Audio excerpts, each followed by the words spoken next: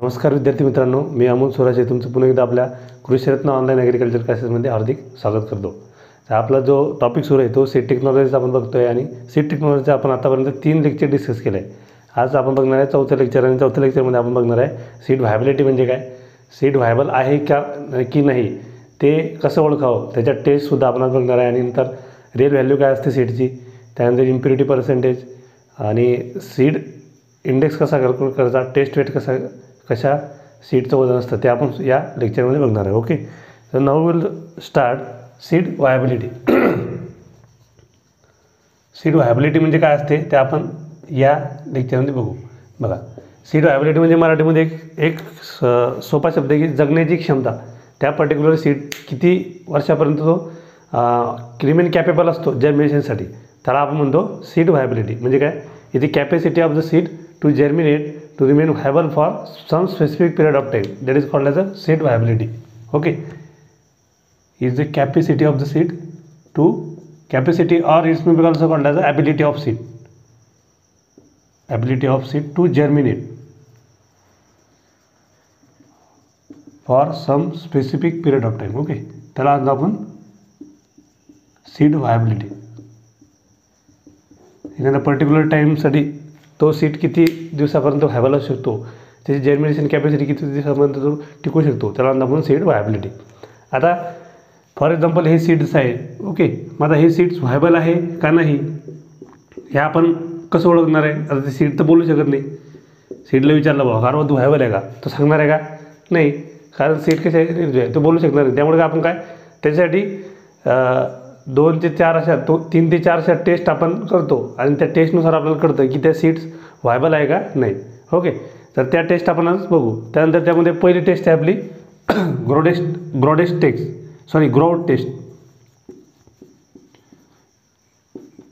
Taste एक, त्यानंतर टेट्राझोलियम taste एक आहे, ही मोस्ट इम्पॉर्टंट आहे टेट्राझोलियम टेस्ट. त्याच्यानंतर पोटॅशियम परमॅंगनेटची एक टेस्ट आहे KMnO4 मेथड, आणि लास्ट वन आहे ग्रोडेक्स.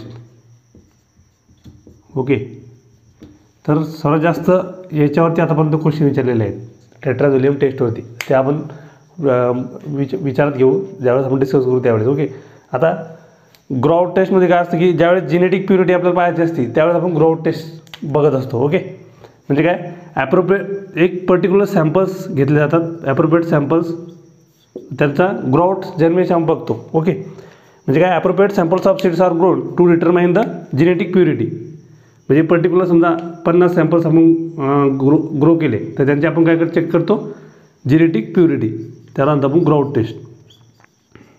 जेनेटिक प्युरिटी आपण काय करतो, चेक करतो, त्याला म्हणतो आपण ग्रोथ टेस्ट. काय असते की आपण एक ॲप्रोप्रिएट सॅम्पल घेतो, आपल्याला जो पॉसिबल आहे तो, आणि त्याची काय चेक करतो आपण, to check it's genetic purity, त्याला म्हणतो आपण ग्रोथ टेस्ट.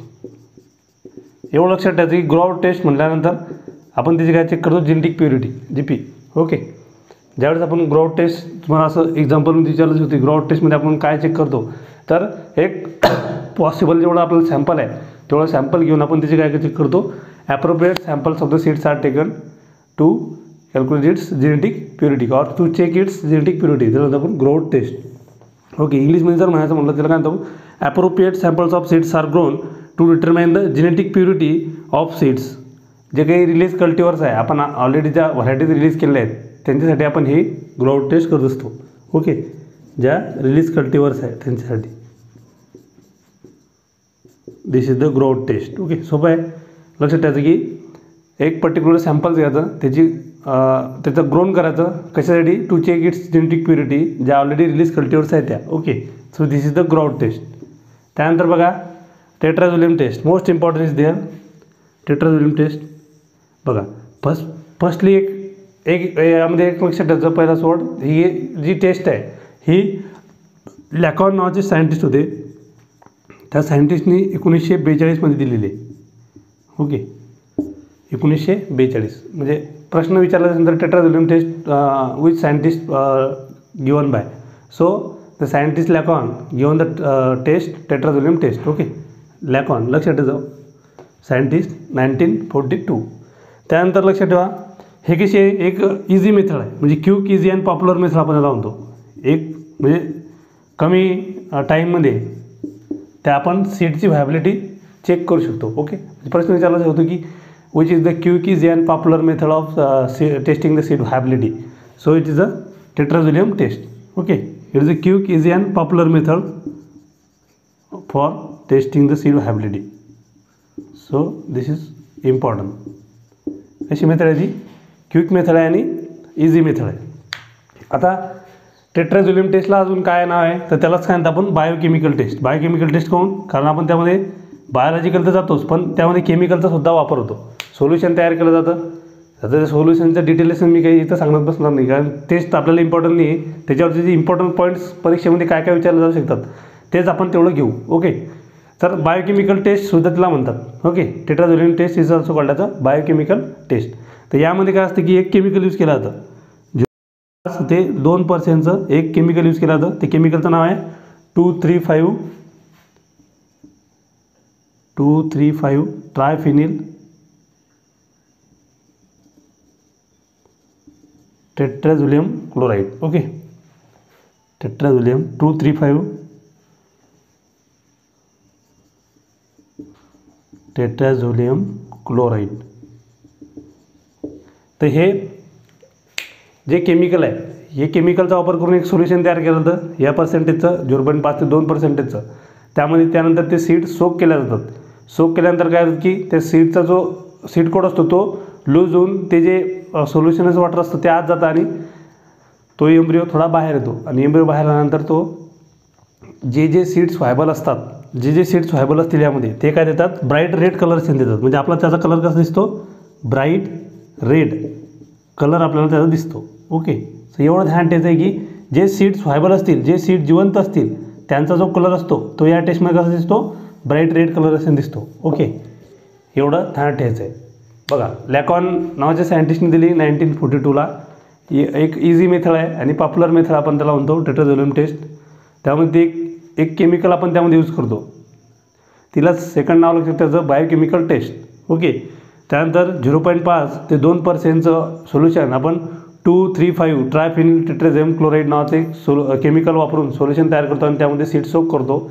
त्यानंतर तो एम्ब्रिओ बाहेर आल्यानंतर जे जे सीड्स व्हायबल आहे त्यांचा जो आपला कलर दिसतो तो कसा दिसतो, ब्राईट रेड कलर असेल त्याला येते. ओके, एवढं लक्षात ठेवायचं आहे.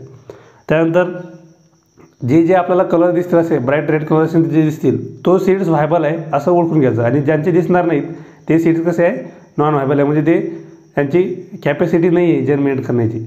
आणि ज्यांचे आपल्याला ब्राईट रेड कलर दिसेल त्यांची कॅपॅसिटी आहे जर्मिनेट करण्याची. Okay, so important terms. त्यानंतर एक पॉईंट अजून लक्षात ठेवायचं की दिस taste is use for all field crops. जेवढे फील्ड क्रॉप्स आहे सिरियल्स वगैरे, ऑल फील्ड क्रॉप, त्या ऑल फील्ड क्रॉपसाठी आपण ही टेस्ट यूज करतो. ओके, एवढं लक्षात ठेवा. जेवढे फील्ड क्रॉप्स आहे म्हणजे राईस असन, ज्वार असन, व्हीट असन, तेवढ्या सर्व क्रॉपसाठी आपण ही टेस्ट यूज करतो. ओके, त्यानंतर एक अजून पॉईंट लक्षात ठेवायचं की जे ड्राय जर्मिनेटेड सीड्स आहे त्या ड्राय जर्मिनेटेड सीड्ससाठी आपण ही यूज करत नाही, म्हणजे जे कोरडे आहे. कारण काय नाही, कारण तो सीड कोड आपल्याला कसा करावा लागतो, लूज करावा लागतो. कारण आपल्याला एम्ब्रिओचा कलर पाहायचा असतो. एम्ब्रिओचा कलर बघितल्यानंतर आपण समजू शकतो की तो सीड व्हायबल आहे का नाही.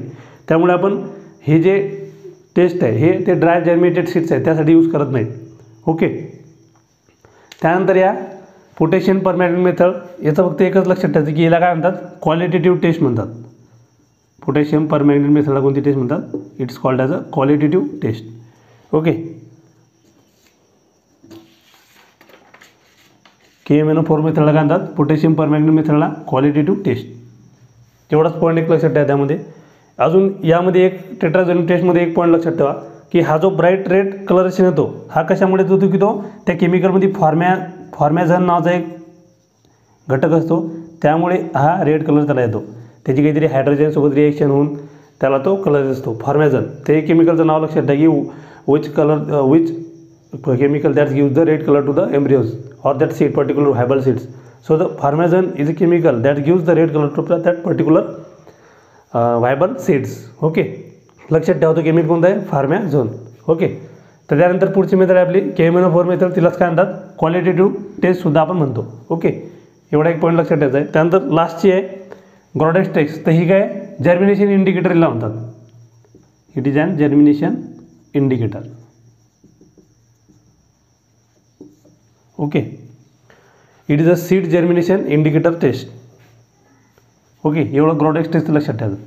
ह्या 4 टेस्ट आहेत, ते आपण त्याच्यापासून सीड व्हायबिलिटीसाठी चेक करण्यासाठी आपण त्या यूज करतो. सीड व्हायबिलिटी म्हणजे काय की त्या सीडची capacity to germinate for particular specific period of time, 1 वर्ष असेल 1.5 वर्ष असेल त्या पिरियडसाठी, त्याला म्हणतो आपण सीड व्हायबिलिटी.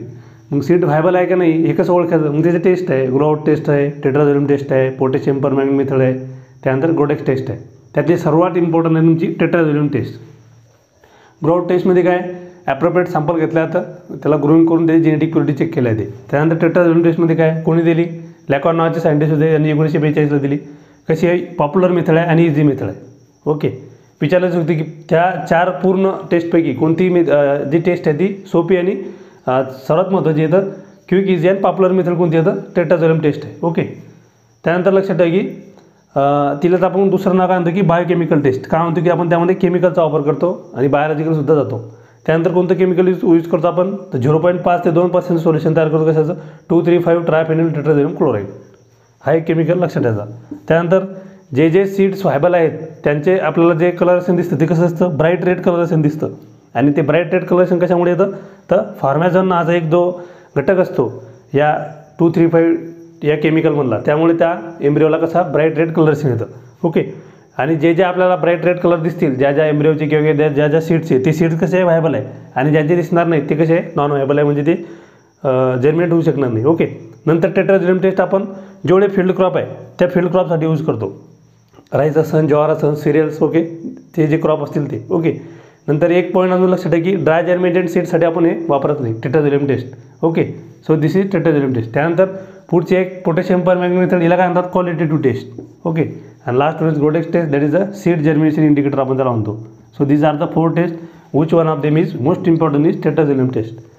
त्यानंतर बघा काही एक पॉईंट्स आहेत.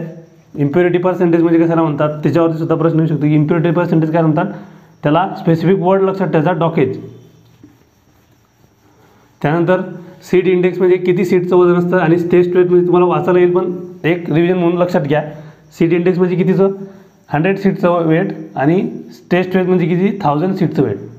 ओके, बघा इम्प्युरिटी पर्सेंटेज